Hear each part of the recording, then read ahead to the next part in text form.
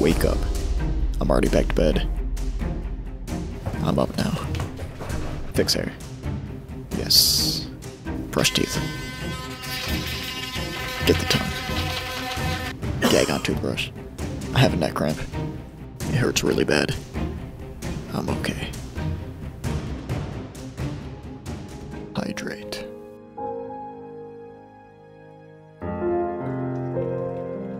Hydrate.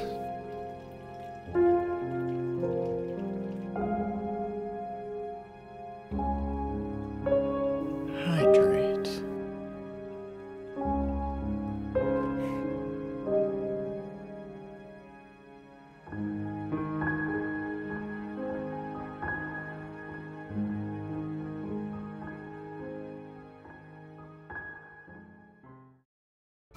So, short story short, filling up my water bottle takes a long time. Now, I could add a water filter to the sink, since the sink has way more water pressure and it would fill up my water bottle way quicker, but what kind of developer would I be if I didn't spend 20 hours fixing a 30-second task? Facebook or Google would never want me. Alright, so here's the deal. I have 3 water bottles I typically use throughout my day-to-day. I have my shaker cup for gym bro things. Long Rod Johnson for travel. And Big Chungus for hikes and house use. Now, Big Chungus, I'll suck on that thing anywhere. Filling these takes a total of about 2 minutes and 30 seconds. 30 seconds for shaker cup, 50 seconds for Long Rod, and a minute 10 for Big Chungus. Now, Big Chungus, I'll suck on that thing anyway.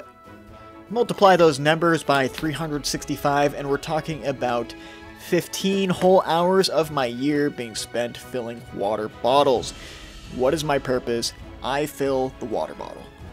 To decrease this time spent, I decided to devise my own automated water bottle filler, one that fills shaker cup, Long Rod, and Big Chungus to their exact measurements without me having to stand around and wait for them to finish.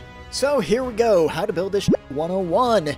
Get a 5-year filter for clean water and to prevent against Florida Man syndrome. A solenoid valve that only opens when electrical signal is sent to it. A Raspberry Pi so I can run like JS and stuff, JavaScript lol, and a ton of other connectors and other electrical supplies to piece all of the parts together. Now, without a doubt, there's more that goes into this, but as a wise man once said, why do today when you can put it off for tomorrow? Day 2, same shirt. And 1 valve splitter so both my device and the fridge still get water. Metal tubing connects the splitter to the filter, creating a very tight fitting that'll prevent any leaks from arising due to water pressure. Plastic food grade tubing is used on the opposite side of the filter. These food safe plastic barbs create an airtight seal to prevent any additional leaks, something my bed has been afraid of for the past 27 years. The solenoid valve comes into play, serving as a bladder to determine when water can and cannot come out of it. And with that, here is what we have so far. Beautiful. Just like you. Now, looking at this, it looks not bad, I guess, but we really need some sort of electrical circuit in place for this thing to have any value whatsoever. So, let's go over this one more time. You can kind of think of this as a human's digestive tract. Water goes in, through the mouth, into the liver, which filters out all the toxins, into the bladder, which controls outflow. Then, if the bladder is opened, we go out the pee-pee and directly into your water bottle, just like in real life. So we have a 12-volt power source, the valve, and then a breadboard. Yummy!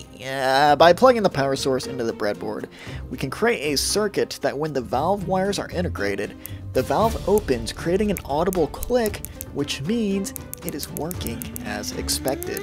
So phase 1, phase 2, let's go ahead and hit phase 3.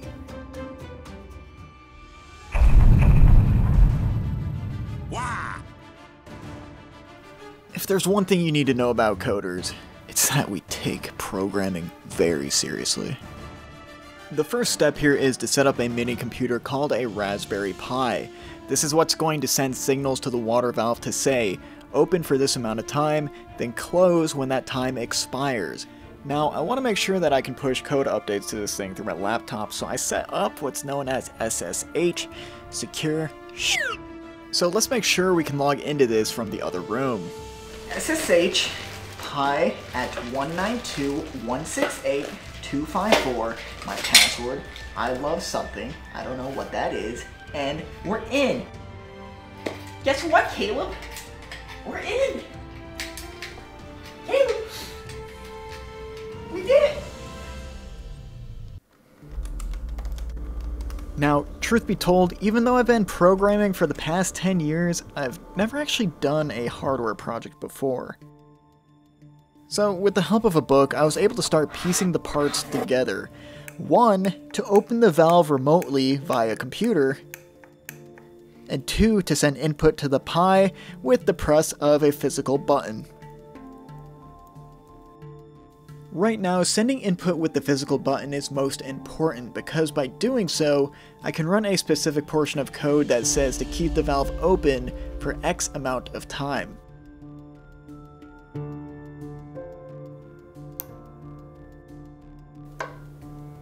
So I have the basics with hardware and computation setup, but now I really have the problem. Where the hell am I gonna put this thing?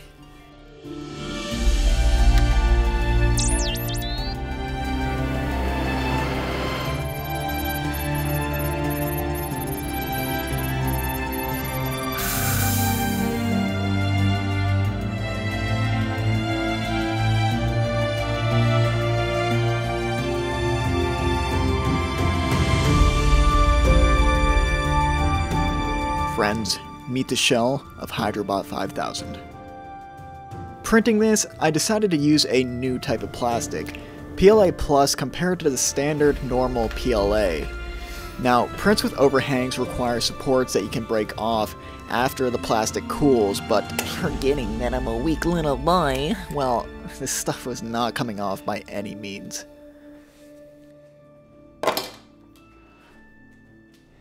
With a few quick tweaks to the model and a new support structure to go with it, my frail bones would be able to pop these props off like it's nobody's business. So I hit print, and the next day, the model was brought to reality. So let's go ahead and put Grandma's strength to the test. Yeah, without a doubt, Grandma's strong. With all the supports off, only a few surface imperfections remained. Something we can fix with a little sand and paint. So I watched a YouTube video once and now I can undoubtedly declare myself an expert on the task. My rate is $1 million an hour. The idea here is to sand out all of the imperfections so you can spray paint over the base and give it a smooth and even look.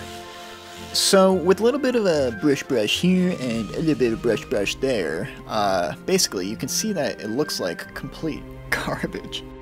Just what I was going for. So going outside for the first time in about 2 years, I believe, it was time to give the shell one layer of primer filler. This fills in all, well, at least most of the imperfections that would have been more visible had we gone straight to painting this thing. So after a day of drying, you take it back inside for wet sanding, first at 240 grit, second at 400 grit, and third at 800 grit. And now you can really see just how this steaming pile of junk has turned into this smooth, sexy object of desire. So let's finish this off. 1, 2, 3, and now we have something that looks pretty good, you know, I like it. So roll out the blue carpet, aka a silicone mat, because if you're wondering what that large opening in the front is for, well, let's just say I want to be rewarded with visual light feedback every time I fill my water bottle. Yes, programmed monkey I am. So whipping up a quick batch of epoxy, it was finally time for the pour of all pours. Oh boy, oh boy. So Chris, how did that turn out for you? Oh well, it's funny you ask, cause just like my investments in GME, my epoxy fizzled and failed. Legend has it, if you use a fast hardener for your epoxy, you're gonna have a bad time. So, me being big brain, I decided to use the fast hardener again. But once again, Senpai, I have failed you. So I did a third one, ran out of black plastic, switched brands of epoxy, and yeah, that actually seemed to do the trick. Minor overflow since my World of Warcraft cookbook clamp just isn't what you should be using for this kind of work, but nothing a little sanding can't fix. So slightly altered process here. We protect, prime, sand, paint, peel, peel, peel, peel, peel. Job's done. Inspect. Me likey. It's day 23, or something along the lines of that, and I just now decided to put the button components in their designated slots. One for long rod, one for shaker, one for big chungus, and you, well, I don't know what you're there for, but you look cool. Now here's a trick I learned from the YouTube greats. If your components don't fit in their designated slots, you can take a heat needle, soldering iron, and press it against your components until they melt into place. As I've been told many times before, size doesn't matter. And it's no difference for the size of this button. Doesn't fit, well, we're just gonna melt it into place. With the inputs embedded into the shell, it's time to make what's on this breadboard a little more permanent. This is done through soldering onto what's known as a perfboard, a perforated board. All these little components, resistors, output cables, transistors, go through the board's holes, and solder is used to create connections and circuits between them. Not the easiest thing to do if you have shaky hands like me, but eventually, it's achievable, nevertheless. I don't want everything soldered onto the board permanently, such as the valve and its power cable, so I bought a couple of external connectors that I could use to connect the two together when ready. Finally, it was just a matter of getting the big button integrated into the circuit, since I decided to YOLO it instead of test it on the breadboard. But looks like we're good to go. And here is the Frankenstein I created. Yes, barf, I know. Although I technically could install the dispenser just like this, I absolutely refuse it. It was my Destiny-like mission to make this thing a little cleaner. So, lesson number 1, if you're lazy like me and want to spend the least amount of time trying to secure components, Velcro is going to be your best friend. No exceptions. Now, a big part as to why this looks so messy is cable management. If you're dealing with a lot of cables, ideally you'll want to bundle them up together to reduce hang and clutter. If you want to be really clean, you could use cable sleeves for already bundled wires, but that's actually something I'll be skipping here. If you're wondering what these are, well, surprise! During the solder sesh I added in 3 strips of programmable LED lights. Since we're using a translucent white epoxy fill for this cavity here, I programmed these lights to shine through whenever the dispenser is turned on, something to be tested very shortly. And this has been staring me in the face and it just looks so bad. So I removed the Velcro mountain, snipped the middle of the perf board that wasn't being used, and yeah, edgy shot to show it's a little better. One thing to note, if the LEDs are too close to the epoxy, you'll actually be able to see them individually. Something I don't really want, so I made a small 3D printed brace to make sure that the LEDs are placed far enough to create an even spread out glow. For the LEDs to work, I had to write quite a bit of code, and boy, let me tell you, it took a lot longer than I expected. Classic dev things.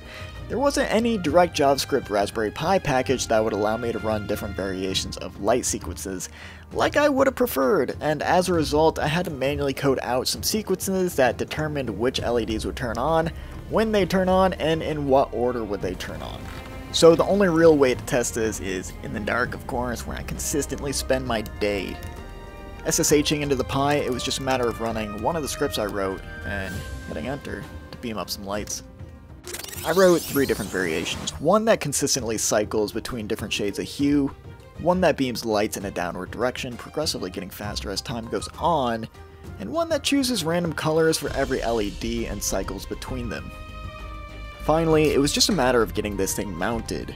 Once determining where to place this, I scored a rectangle, the same size as the one on the back of the dispenser, and began cutting using an oscillating tool. With a full rectangle cut out, it was time to move the fridge. 1, so I could hook up the electronics with some breathing room, and 2, so I could attach the water filter to a water source.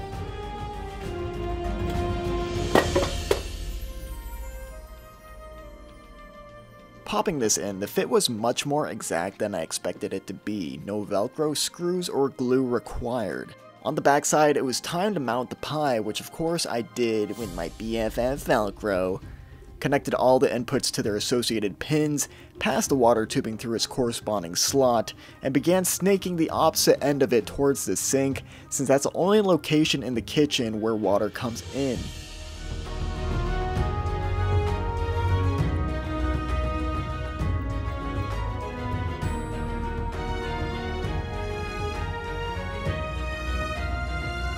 With the water connected, it was just a matter of plugging this thing in. Well, that, and setting timeout functions in the code to make sure the water turns off after the bottle is actually full. Don't want any leaks here. No, sir. Once all the correct timings were inserted, it was time for the finishing move. 1 spout prop to ensure the water shoots straight down, and a finishing snip to call it a day.